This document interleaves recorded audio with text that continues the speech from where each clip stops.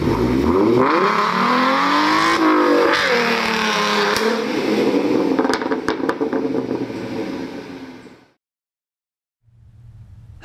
and welcome back to Speed Freak Garage, home of PowerSports on YouTube.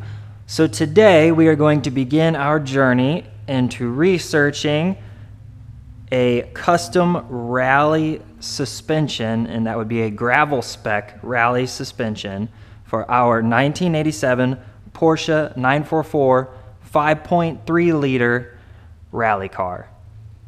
So right now, I have no money because virus and because race car number 2 and race car number 3 that need to be sold. So we're doing research, and research is important, and you don't want to buy something twice, and you definitely don't want to pay for something twice. So the easiest and simplest thing to do first is going to be the rear suspension. And you probably think I'm crazy because the rear trailing arm suspension on this car is a nightmare, but we can make it simple. So if you look at 3 stages of upgrading a vehicle, stage 1 is your street performance, stage 2 is your street and track combination performance, and stage 3 is track only. So in the interest of budget and time and sanity, we are probably only going to go up to stage 2 in the rear suspension for this car. So to start, you want to get your stage 1 measured up and out of the way. So I went under the car, I busted the OEM shock loose, and it's blown out, so it makes this a little harder to do. But what you want to do is you want to get your measurements off your OEM shock. In this case, we want our extended length, our compressed length, you want your diameter for your mounting bolts, and the width for your mounting. And this would be maximum width, because you can always add spacers if you need to, right? You want to get the diameter of the body, and you want to check underneath and see how much more body diameter you have left, which in this case, almost nothing, because of the poor design of the car. And so if we transition over to the other side where my other 2 problem children are sleeping, this one is for drifting, this one is for sale, but it's waiting on a new bumper. Front bumper is a mess, so I got to get a new front bumper before I have a good conscience in selling the car for a very high price, hopefully a very high price, so I can finish the Porsche. So, to measure your extended length, you cannot take for granted that this shock is in good condition. In this case, this one's blown. So you want to work it, and then you want to get it as far up. I mean, if it's not blown, it'll extend itself, but you don't want to take any chances. So you want to make sure it's all the way up. And then what you do is you do center to center.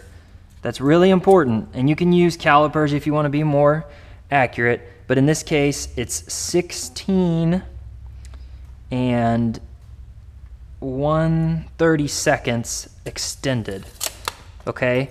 And then you need to compress it. Now the way I compressed it to get the measurement was really dangerous, so I'm not going to show you, but figure out how to compress it safely, and you better make sure you got at least 100 pounds of force holding it so you know that it's fully compressed and that your bump stop, if there is a bump stop in here, is squished a little bit. And I got 11.25 inches.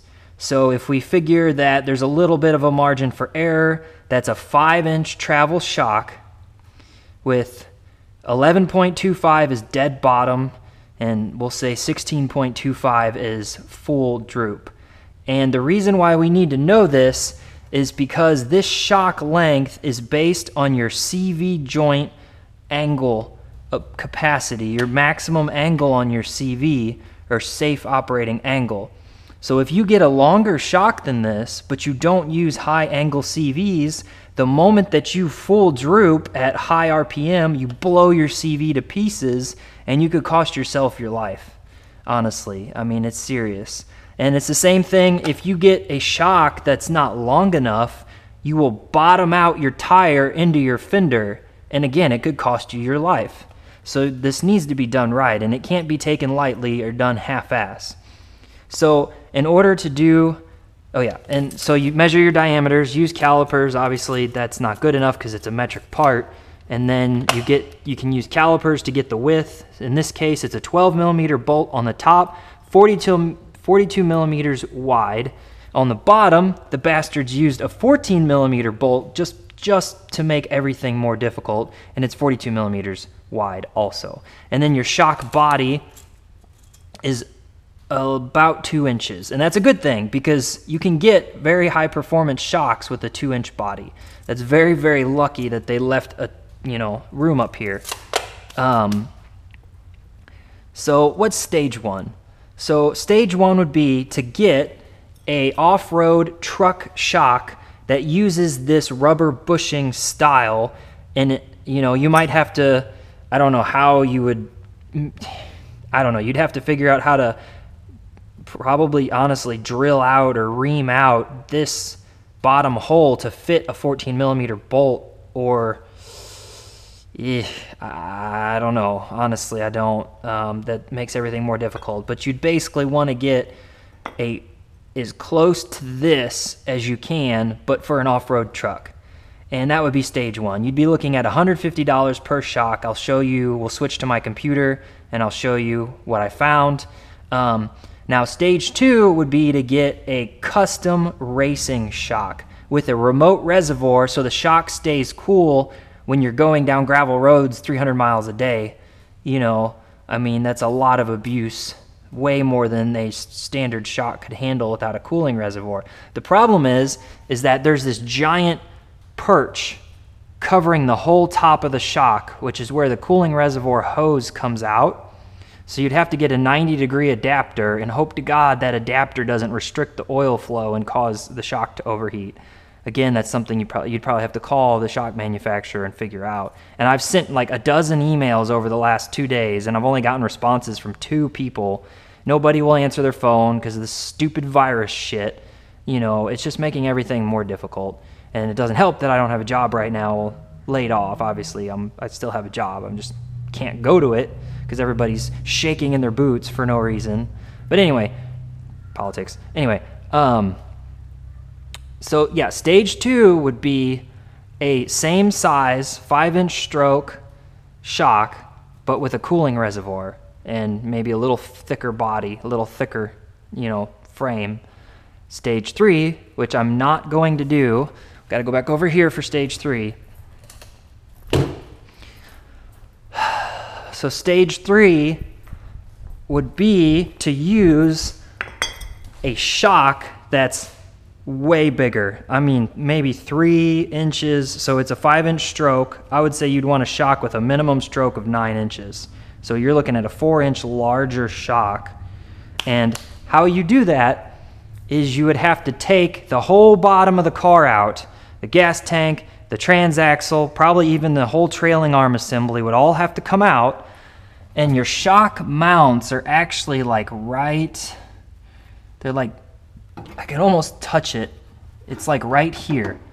So what they do is they take a torch and cut this out, and then they would build a shock tower 3 to 4 inches, probably about 3 inches taller. A big, super heavy-duty reinforced shock tower that's reinforced to the frame here. And they would bring it up so you can mount a longer shock, and then they would have like a hole in the back so you can get your cooling tube out for your reservoir and mount your big-ass shock reservoir right here where it can cool off. Or you could try to mount it underneath the car, but there isn't much room. But I can't do that. I can't afford that. It's too expensive, too time-consuming, and I don't want to take the gas tank back out. If you guys watch the video of me putting the gas tank in and putting this filler tube back together, you know that this filler tube is never, ever, ever, ever, ever, ever coming out. I would have to take a pry bar and pry this stupid thing out, and it would break it. And so then I'd have to buy a fuel cell. And to put a fuel cell in this car is several $1,000s in work. So stage 3's out. So we're going to do stage 2. We're going to do a race shock, slightly modified to fit the car as it is now. But we're missing something. even if we were going to use the off-road truck shock, so just a plain off-road truck shock, we have a problem. When you come down over a jump, the force and the velocity of the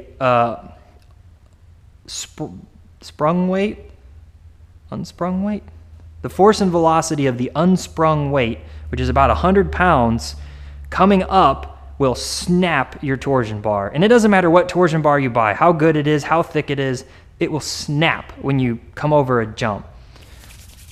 So the only way to prevent that is to use a hydraulic bump stop, which is, in this case, it'll be about a 3-inch body with a 2-inch stroke, and basically it sits, so say here's my trailing arm at ride height, the bump stop sits here, 20% of my upper travel. So your upper travel is ride height and then compression.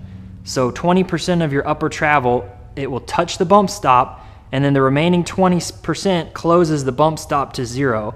And the bump stop hits 0 about a 1/4 inch before your shock bottoms out. So under no circumstance will your shock or your CV joint ever actually fully bottom out. The problem is, on this car, the only place to mount that bump stop is right in the center of the frame rail, meaning you have to torch or cut a 2-inch diameter hole in the frame rail, which is actually technically a little larger than the frame rail, and you got to get that bump stop in there. And then you have two choices. You can weld the bump stop in, which means it's never coming out. Probably not going to do that. I'm probably going to try and figure out a way to mount it temporarily, you know, like either a threaded body or try and do a pinch mount. I don't like the pinch cans. They seem kind of janky, but they use them on off-road racing. So that bump stop will prevent you from snapping your torsion bar, or worse, breaking something very expensive like the shock or the CV in this assembly. And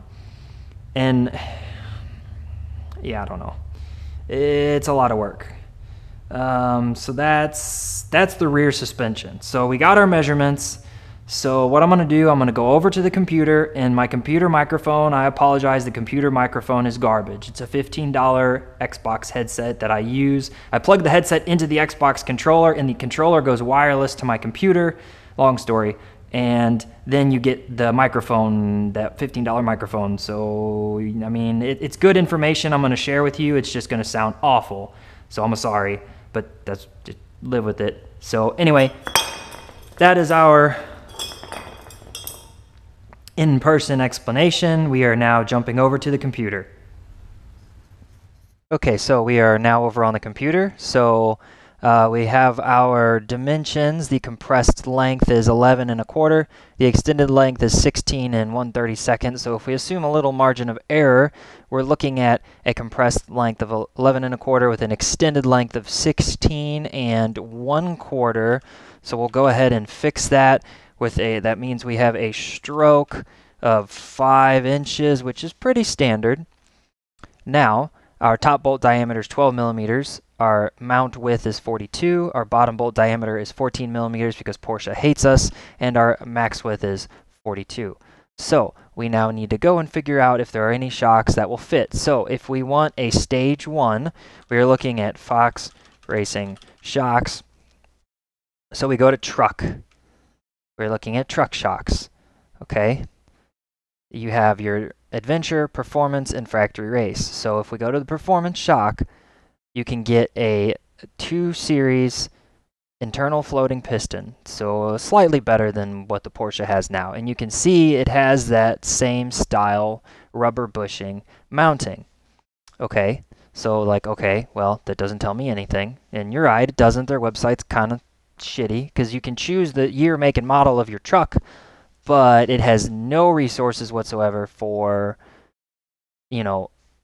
custom applications. However, if you go to the truck catalog, which is very misleading, it should say application guide, whatever. And we scroll to blah, blah, blah, universal guide, page 34, page 30. Okay, universal key. So shows you how to measure, blah, blah, blah. We already did that. And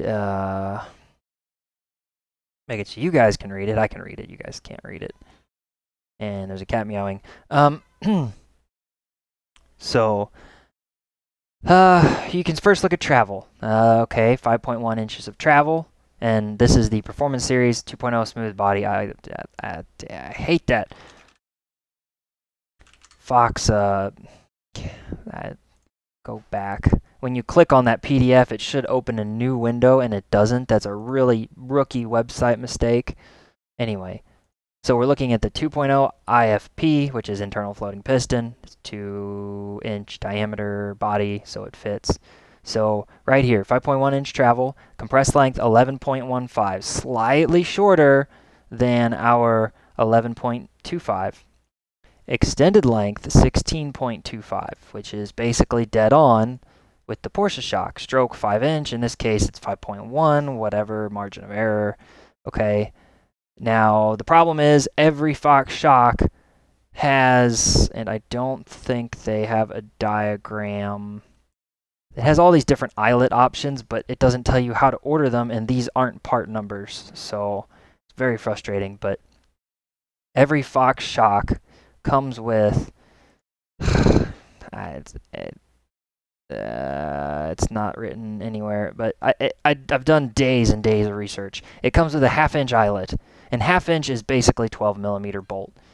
So the top 1/2-inch eyelet will fit our bolt dead on. Where'd that universal guide go? So the issue is the width of this eyelet. We don't know. We don't know if it's too wide, and it doesn't bother to give you that information, which is pretty critical. However, on the bottom, it's still a 1/2-inch eyelet, and 1/2 inch is too small to fit a 14mm bolt. And they make other eyelets. You can do the bushing, you can do the sleeve, you can do tall, short, but they don't have diagrams showing you how everything works, and they don't really explain it very well. A Heim mount is the highest quality, so the 14mm bolt is very close to 0.625, and I can prove that using Google. No, it's not 0.55. What? Crap, where did that part number go? I mean, 0.625 you could probably get away with, but they had a closer one. Maybe that was only the racing shocks. Like here's a 0.575, but it's a clevis. Because you want as close to 0.55 as you can get. 0.575 is pretty damn close. But it's a 2-inch long clevis, which I don't think is what we want.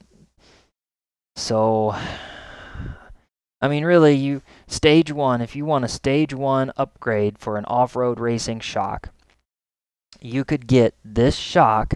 You could play around with this bottom mount. You probably have to call Fox or one of their dealers and get some help finding a replacement that's the right diameter down here. And it would bolt right in, and it would work great. And you wouldn't have to do anything. And that's something I'm considering because it's really cheap, and it's easy, and it's simple. However, when you're going rally racing and you're doing 300 miles of mostly gravel roads a day, this shock's going to overheat. That's a fact. Don't argue with me. It's going to overheat.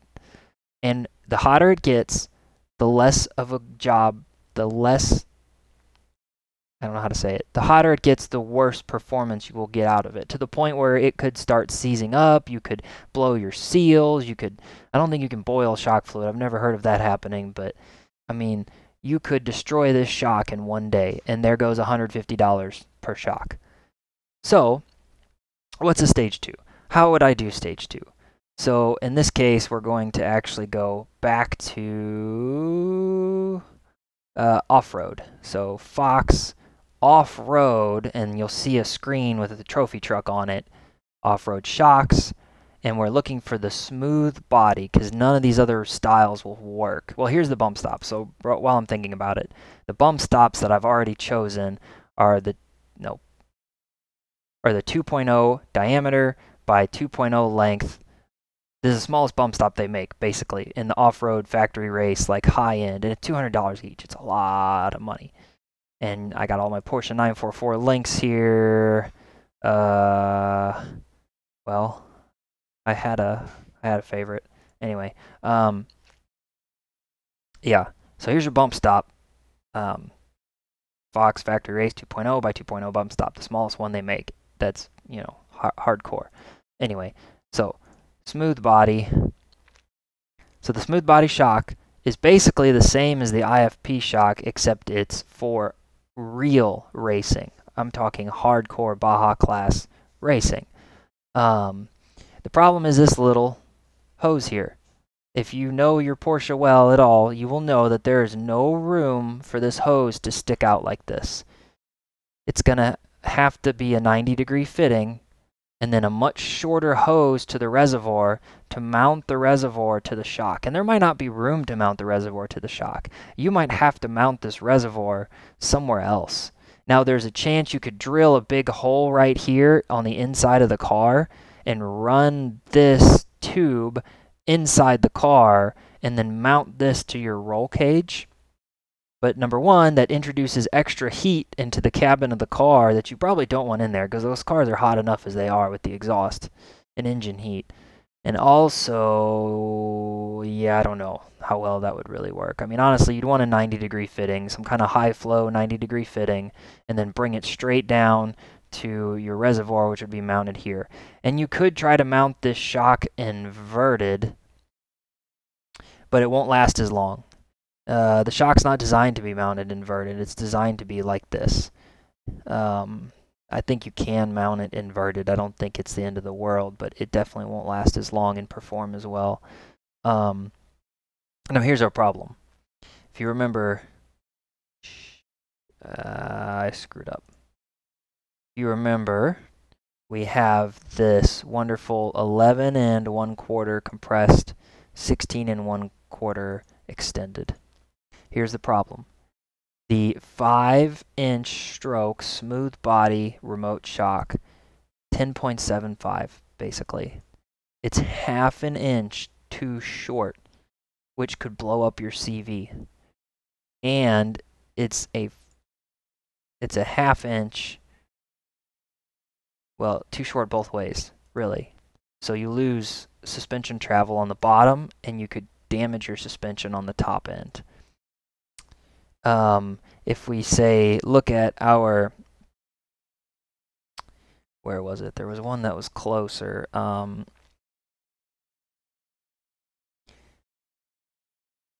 If you look at one of these Class 11 custom mounts, you can get a 6.125 stroke. It's got 11.83 compressed length, so you lose half an inch of up travel. However, since your ride height is going to be raised I'm planning on raising my ride height 1 inch. That technically means I only lose half an inch, basically, of up travel. And the only thing you'd have to do is make sure the bump stop accounts for the shock being short so you don't blow the shock. I mean, it's $360 shock, though. I mean, that's one of the problems. Like, you could get this 6.5 smooth body, but it's a Class 11 front, and the way the fronts mount, you don't want to do that. So, I mean, we're looking at potentially buying this factory race, and I'd only buy one to make sure I can make it fit, because I'm not going to spend money on something if I don't know it's going to fit, right? Why would you buy two, and then they both don't fit, and then you're stuck with two of them? And this extended length doesn't actually matter so much in that, and again, I thought I had, well, I'll go to a different link, but it's the same website. Man, their website loads slow. So Poly Performance, really helpful people. Talked to them on the phone a couple times. They have limit strap, and you're supposed to have a limit strap with off-road setups. I just wish their website wasn't so slow. I hope they get that fixed. They said they were working on it. Come on. It's not hard. There. So they have a limit strap. And so our maximum travel extended is 16 and 1/4. The limit strap stretches 1 inch for every 12-inch under load. So I did the math already, but you're looking at a 15-inch long from eyelet to eyelet limit strap. And I mean, I can do the math for you real quick. So you have a 16, no, I lied. Hold on. So it stretches 1 inch per 12 inches. 0.08333333, right? Okay. Plus 1. So you have 1.083333 times 16.25. No, I did that wrong. E. No, me dumb. Sorry. 1 divided by 12. 0.0833333. Okay. And then plus 1. What did I do wrong? Times 15 inch. And that's 16.25. So a 15-inch strap will stretch to 16.25 under load, meaning a full droop. You know, you got 100 pounds of unsprung weight at full droop. And so you would use this limit strap to protect your CVs, basically. That's what they're for. And the shock, obviously. And the torsion bars and everything else, and your axles and bearings and whatever. So you could, stage 2, you could get a Fox factory race 2x6.125 smooth body remote shock with a rear custom mount. Custom mount meaning call these people and tell them what you want, and they will help you out because, again, Fox is completely unhelpful and most of the time just says, talk to our dealers. I don't like that attitude. You know, like I'm asking you about a very specific, very custom, very unique. Oh, that's not right. Did I type in? It says smooth body.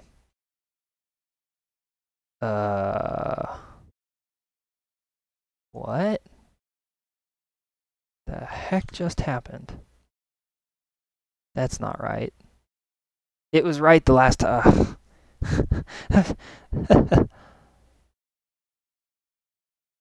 Oh, look, that shock option isn't even in this list, so something's not right. Man, I feel dumb now. It worked the other day. Anyway, you have to custom order the shock to get the right mounts and stuff. So you can actually get, you know, the mounting is 1/2 by 1.25. So 1.25 inch to millimeter is 32 millimeters, meaning you still have an extra 10 millimeters on the left or right to put washers in there and make it fit. It's that the 1/2 that's the problem on the bottom. And again, you can get a, you know, and they usually have a catalog link. This is why it's taken me several days to figure this out, because the resources just aren't there. Off-road catalog. And of course it downloads it instead of opening it in the window. Smooth body, number 7, eyelet chart. Oh yeah, here's the eyelet chart. That's right. This one's got a much better, but okay. You got all these eyelets options. Now, okay, here's the issue though. Where on here does it tell me what eyelet this comes with? Top mount, eyelet. Thanks, thank you. So helpful. So very helpful. You know, like it's the eyelets are all different lengths and all different styles. So that's very, very frustrating when you can't even figure out the eyelet that comes with the stock, the shock stock, without actually calling somebody. That's very poor website design. But anyway, so we know that it's a 5/8 shaft. So it's one of these 3 eyelets. It comes stock. The problem is it's a -8 Heim. We need a -10 Heim in order to fit that 14 millimeter bottom bolt. So what do you do? Well, there is an option. It's not my favorite option.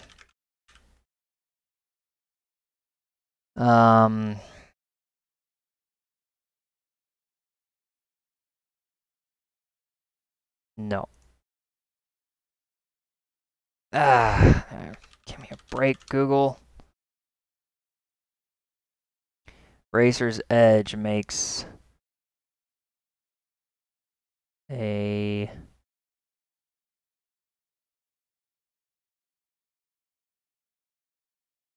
adapter. That's not what I want. Lower shock adapters. There we go. See, there's two. There's rear shock trailing arm bolts, which are this big, bulky looking thing. And then there's the lower shock adapter, which is actually slightly lower profile. And it's 4 half-inch spherical ends. The problem is it's not for an off-road shock, so I don't know if it's wide enough to meet the spec. But I emailed this guy, and he responded right away. He said it's 0.4 something inches wide. So as long as that's not the right part. As long as, and obviously they couldn't bother to say on the diagram, as long as their Heim is 0.4 inches or narrower, this will work.